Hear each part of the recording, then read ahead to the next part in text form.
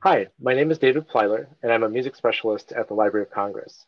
I'm pleased to be here today with members of the FLUX Quartet, Tom Chiu and Felix Fan, who are here to speak with me about one of the two programs that they're doing for concerts from the Library of Congress this year. We're so pleased to have them. We wish we could have them in person, but we're making do, and we're just so pleased that this actually came together. This concert will be broadcast for the first time on June 11th, and you can catch their earlier concert on June 10th, so you can get 2 days in a row of the Flux Quartet. My colleague Anne McLean just interviewed Tom Chu and Oliver Lake, who is one of the featured artists on that first program, so be sure to catch that as well. So first of all, welcome. Thanks so much for being here with me today. Hello, David. I thought we could just dive into it and just talk a bit about these pieces that are on your second program.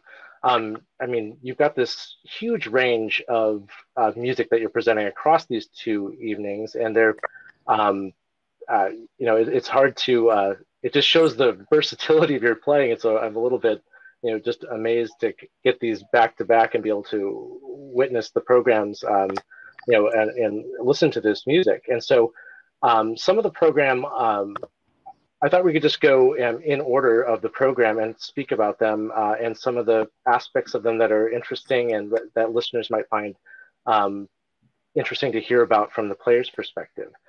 So the first work that is on the program is Conlon Nancarrow's third string quartet. And I think it's a little bit misleading because I don't think he finished, or the second quartet was lost or something. I'm not sure if it's it wasn't finished. Yeah, right. So it's kind of like his second and a half, or but we call it the third quartet, and it dates from rather late in his life. I think 1987, if I'm not correct or incorrect there. It's correct. Just as a little bit of background on Nancarrow, he's probably best known for his player piano studies that people that don't require a live manipulator to produce the music, and they're written for player piano. And there's so many of these studies that allow him to accomplish all kinds of things with irrational rhythms and tempo modifications that might boggle the mind of a normal human. But he kind of approaches that sometimes with the string, with his acoustic music too. And so I'm wondering, first of all, just like your impressions of playing this music and what it's like to approach Nancarrow, and just any thoughts you might have about it. Felix, you want to? You want me to chime in on this one? Well, firstly, it's one of the class, if you want to call it classics, that has stayed in our repertoire for at least since I joined the quartet about 14 years ago. So there's not a whole lot of pieces we play consistently over the years. This is one of them. The interesting aspect of this particular piece, it's, the idea is kind of like the player piano idea. But essentially there's three movements. There's a faster first movement, slower second movement, and faster last movement. All four of us are playing the same material, but at different rates of speed. So for instance, you'll hear on the broadcast, the opening, I start the opening, and then Max, our violist, comes in with the same material about maybe 30 seconds later, and then about 30 seconds after that, I believe Conrad comes in, and then after that, Tom comes in as well, all playing the same material, just different rates of speed. So when one is listening to this piece, it at times sounds like just a jumbled mess, but there is actual form to it, which is really quite interesting. I don't know of another quartet that kind of has that idea, but every movement has that idea. So the second movement, the slow movement, Tom starts at the slowest rate, and then I can't remember, is it Conrad? Then Conrad, yeah. So at faster rate. So I come in last in the second movement. I come in last and then I end first because I'm playing that material much faster than everybody else. Last movement is essentially the same as well. So it's interesting. Yeah, I remember one time I think my parents heard it, and they had no idea what was going on.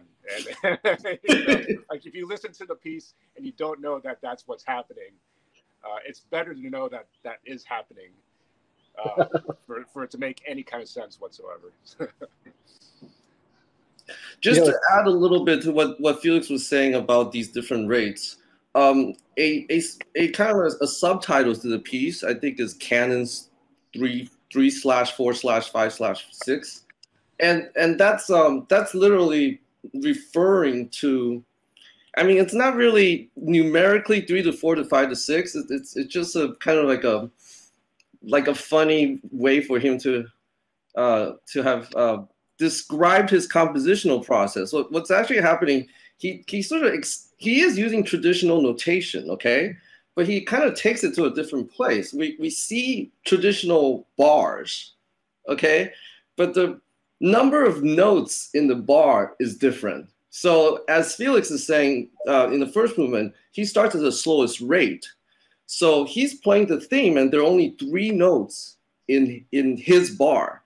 And then when we go to the viola line, he has 4 notes in the bar. And then Conrad has 5 notes, and I have 6 notes. So I literally am playing twice as fast as Felix. And therefore, his material takes twice as long as my material. So when you're playing through this music, and one of the things that this kind of comes into play, I think, with all of the different canons that Nankero does in some of the studies as well. But like, as you're learning it, are moments of convergence kind of the thing that allows you to, or are those like kind of the structural goalposts that you're looking at, or like how do you come to? I mean, of course, as you get to know it, then you just know it. But how do you kind of corral that kind of chaos in the sense that comes into play? Count. we just have to make sure we're counting at the same pulse. Otherwise it's impossible to stay together. So we always have this. It's funny, over the years that we've played this piece, we always have this issue, particularly in the third movement, where I always feel like there's a section that slows down, and everybody else always feels like, no, we're not slowing down. I was like, we're definitely slowing down. So, there is quite a bit of variety in the actual material. So what we do is the parts of the material that's either very loud or very orally distinct and memorable, we do sort of jot down. We write down. We sort of write down like a cue, from another player, so that we have a pretty good idea of how we're relating to each other. That said, it's just kind of it's just to keep us in the same ballpark, because in the end we want each of the lines to be individual. So we don't want to perturb the way we're the individuality of each line. Yeah, and sometimes when the cues don't line up, when we get to a certain spot and the cue doesn't line up to where I am, that's when the uh-oh. But presumably he could have easily written a mechanistic sort of iteration. He wanted this to be a live performance, so that there was that element of excitement and risk maybe involved. I can imagine that would be an exciting change for him as well as for the audience too. But yeah. Mm-hmm. Well, let's maybe move on to the next work on your program, which is by a young composer named Elizabeth Ogonek. Am I pronouncing her name correctly? Oh, Ogonek. Ogonek. Yeah. Elizabeth Ogonek. And it's a string quartet called Running It Still Life. And if I'm not mistaken, did you premiere this work, or is this? Yeah, we premiered this at the Santa Fe Chamber Music Festival years ago, and she was kind enough to write the piece for us. Since that's happened, she's gone on to some pretty major commissions as well from major orchestras. So she's doing well. So we were happy to have that piece so early, because I don't know if we'd be able to get it from her now. Well, what do you think about the piece? What made you think of it in the context of this particular program? I think it's fantastic. And again, this was my first chance to hear it. Go ahead, Tom. I think with the program, we got this, we have this very, we got this individually Nancaro, polyrhythmic piece, and then we have two pieces, the Chelsea and the Oliveros, that are both in the drony and minimal space. Then then there's the Muhal Richard Abram violin piano piece that is virtuosic and kind of like an intersection of European chromaticism and free jazz or such a thing. So then Elizabeth's piece is a little bit, if we could say, kind of the core sort of contemporary language, and it's to me it's a piece that's very kaleidoscopic. It explores a lot of different colors. It's got a form that really feels like it's telling a story. So in that sense, it was a good contrast to the rest of the program.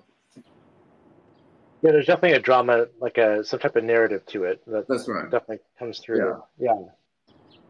Well, that's I'm so glad that you programmed it, because it'll give me a chance to also get to know this composer better. And I think that's one of the great things about your group, is that you advocate for music that hasn't been heard much, or is just getting its first chance to get heard, not just from young composers and emerging composers, but also from established names that might be writing repertoire that is just not traditionally programmed, unfortunately. So I really appreciate the breadth of the programming that you offer. Then the next piece on the program is Pauline Oliveros's 70 Chords for Terry, presumably Terry Riley on occasion of his birthday, I think, right? Yeah, that's correct, I think, yeah. And could you tell me a bit more about this piece? I think it has a subtitle, A Meditation on String Theory. Felix? Yeah, this piece, I believe it was Conrad that found this piece. Is that correct? Yes. And I didn't realize until we first rehearsed it. It came out of a book, and in the book, I think, is just, I don't know what she did. Tom, do you remember what she did? I'll just help you out. So it comes from it was a very large volume released in 2013, and from Oliveros. It was an anthology of text scores. And there are many of them. Yeah, the book was about this thick. So this is just one page of the thickness. Yeah, we should see what there's probably a lot of gems in that book as well. So I don't know what else is in there. Yeah, and it's a 6-minute piece, and each minute, each of us has been given instructions to do something different sonically. Yeah, very minimal directionally wise, but very specific in what she wanted. So this explains why when I was looking for different versions of the piece online, I wasn't finding exactly what I was hearing in your version as well. Yeah, I'm sure. So I was thinking, wow, I've just but then I started to realize that it was when I saw that the text-based component that was maybe something. One of the situations that I face, not being, I work for the Library of Congress, but I'm not at the Library of Congress right now, so I don't have access to the resources that I usually do when I get to look at these programs. So it's always kind of an adventure for me as well. Right. Yeah, also within the couple times we played it last week in rehearsal and in the performance, you wouldn't even know it was the same group playing this piece. It's one of those pieces where anything can happen depending on everybody's mood. But the thing is, though, even though the surface is very different, I think the spirit of the piece is probably similar from performance to performance. Correct. And I think that's what really comes through. Can you describe any of the, give an example of some of the instruction that you're given, text instruction? I mean, offhand, or a type of instruction that you might receive? Like, for instance, there could be, you're playing one pitch, and she just says, like, experiment with the width of the vibrato gradually. And then there could be another thing where, again, you're playing one pitch, and it says, experiment with different bowing techniques that creates different timbres. So it's always just one parameter that's changing. Interesting. Have you played this work before, or is this the first time that you've brought it out? This was my first time, at least. This was our first time, yeah. Mm-hmm. Great. Well, I mean, I think it adds something, but you're right that it does have a certain resonance with the Chelsea later in the program. We'll get to that momentarily, but I mean, I think it's because of that, sticking to the particular parameters variations. Maybe that's what helps to do that. The next piece of the program by Muhal Richard Abrams was a library commission, just like Oliver Lake's was commissioned from the McKim Fund for violin and piano, also from the 90s. And this is a fascinating piece. It was starting with that low grumble in the piano, and Mm-hmm. I'm curious,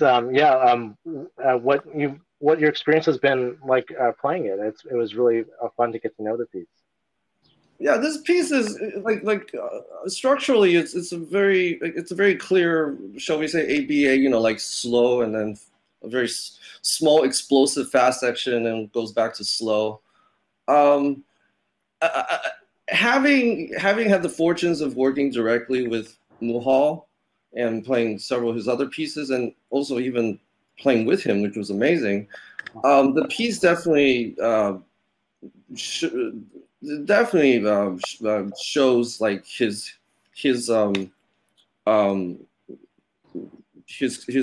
harmonic vocabulary, and it is one that actually overlaps quite a bit with, let's say, European chromaticism. Mm-hmm.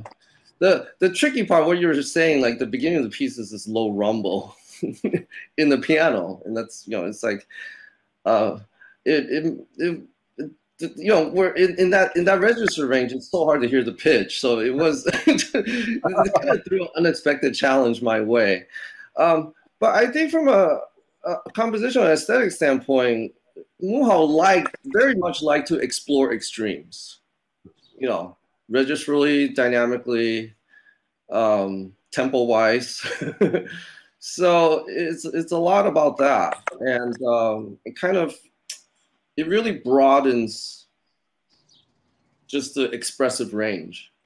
I find his music extremely expressive, and I think Corey and I, there are definitely, there are things we have to really drill and work on. Yeah, in the end, it's something. There's a lot of virtuosity there. There's a lot of again, exploration of extreme timbres. Mm-hmm. Yeah, I like the expressive descriptor of it, as well as the different the different timbres that it gets from with the working in the piano too, stuff like that. That's really powerful, and as you say, just dramatically expressive. Maybe you could say, just out of curiosity, a bit more about when you played with him, what that experience was like. The piece I did when I played with him was this trio, and it was for piano, violin, and cello, and he himself on piano. And it had a structure. It had 3 sections of music, notated. And but then he just kind of treated those as music he's written down. And then when we wanted to sort of put the performance together, he's just like, okay, we'll start with an improv, and then we'll do A, and then we'll add another improv, and then we'll do B. I mean, we did about 4 performances this, and every time the map was different, but it was. I mean, this kind of references back to the other FLUX program. Is just, I think one thing amazing about all these very, very eclectic and free-minded jazz greats is they're just so embracing of this fluidity between written and creative, and improvised music. And also they have such, it's like when, regardless of where your background in music, once like we're working together, they have such like respect, mutual respect for the musicians, and that's such a wonderful like feeling when we're working together. That sounds amazing.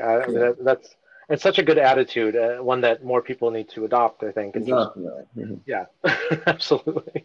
Well, this brings us to our final work on the program, which is the second string quartet of Chelsea. And he wrote this kind of in he's a complicated figure, and I don't want to maybe delve too much into the stuff that's particularly complicated about it with respect to his the tapings and the transcriptions and things like that are a little bit controversial. But this was a time when he was producing some heavy-duty chamber music. I think all 3 second, third, and fourth quartets come from the early 60s, 61 through 63, I think, around that time. Mm-hmm. And the thing that I think, if people are not familiar with Chelsea, that they'll notice right away and kind of figure out right away is that there's a deep focus, actually throughout all the movements, on a single pitch or two, and moving around just these kind of just a very focused, instead of like a giant constellation, it's more like the center of it. And I'm just to me that creates a performance challenge of just being able to, at least in my mind, it would be a challenge to really bring out those different details and differences to make that so intriguing. But your performance and the music itself is really kind of astounding and quite interesting to listen to. Please tell us a bit about your experience playing this piece. Yeah. Well, we had an opportunity a few years ago at the Santa Fe Chamber Music Festival to play all of his quartets in one evening, which in itself, actually for me, was quite an amazing feeling, because they're all completely different. Yeah, this particular quartet, I believe, came about as it was an improvisatory work, and from that it was written down onto paper. Mm-hmm. So we're essentially playing an improvised work, even though it's very specific what we're playing. And you're right, it's all centered on one pitch. There are things that at least in my part, and I'm sure in everybody else's part, is a kind of unplayable. So in that sense, we do have to improvise a little bit. But I remember the first time I played this piece years ago, I was just completely lost half the time. Rhythmically, to try to stay in rhythm while doing about 10 different things at one time, and trying to process that while you're going through it. You really need to play this piece, for me at least, a couple times to really kind of to be able to anticipate what's coming up. Because if you're just trying to read, it's not something you can just really sight read. It's amazing. It's an amazing piece. Like, all of his quartets are amazing, but this one in particular, also one of the aspects of this piece that doesn't exist in the other quartets is he made this. Is it called a Chelsea mute? It's a metallic one. Yeah. It's metallic mute. Metallic mute. That gives off this buzzing kind of sound. That's it's quite interesting. But he designed this thing so that you can kind of flip it onto the strings at certain spots very easily, and then you have to take it off very quickly so you can flip it back off of the strings. And sometimes if you get, the key for us is to get, at least for me, to kind of bend the metal a little bit so that you get maximum bounce off of the strings. Because if it's too tight, it's gonna have a different effect. But I guess each one of us have a different preference of how we want the mute to sound. So for me, I like it when it's bouncing around a lot, going, it's cool. It's cool. How do you feel about the mute, Tom? No, like Felix said, it's all individual and personal. But yeah, there's a little engineering and the different instruments. I mean, the two violins are the same, but when you go to the viola and cello, they're different thickness of strings, and so but the mute is the same size. It's not like Felix has a larger mute. So, but the cello strings are way thicker than violin strings. Just to add what Felix was saying about how the pieces, but yeah, it's correct. It's like a written down, or it's like a notated improvisation. I think what's tricky is if you imagine, and I think, a lot of this music just came from him sitting at the piano, right? And just like listening to like one sound for a long time. And if you imagine, like whether it's just one player or multiple players, let's say holding chords without counting, but then the chords are different duration, then there's somebody else that's like writing it down, and then on notation it's like, oh, that's off a triplet, and then that's and then that's off a sextuplet, da da da da da. So there's a lot of like notated specificity, and so this is what Felix is saying. There's a lot of concentration, but at the same time we want to make a sound that's very seamless, So that, I mean, to be able to do both is the challenge of the piece. It makes me think a little bit of in a very different kind of music, but the specificity that you find in Ligeti is it's not to be complicated. That's not the goal, but it's like it makes it so that you can play something that's complicated sound like it's supposed to sound. And to me, it sounds like with these things, it's the complicated factors. I'm not looking at a score while I'm listening to it. I don't see that complexity. What I hear is, I hear complexity, but it's also kind of coming from some sort of simple place. And so it takes, I think that's one of the kind of the paradoxes about this music, is that for it to have that richness, it needs that, so maybe that needs that complexity. I don't know. That's true. I actually think the notational approach is effective, because to have that precision on the page, then you are able to create these very subtle timbre changes. If that wasn't on the page, then we might get lazy. Oh, let's just play that together. So. Well, I just want to ask if there's anything else that you'd like to add about the program. But I'd also just want to thank you so much for being here and speaking with me about this. I've learned a lot just talking to you, and I hope we have a chance to meet again in the future. But before we go, is there anything else that you'd like to add?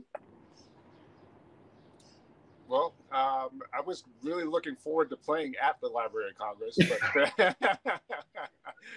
unfortunately that didn't happen. So maybe one day. So yeah, definitely. And always we'd love to have you come visit anyway. If you're ever in town, just let us know, because we'd love to show you some of our holdings too.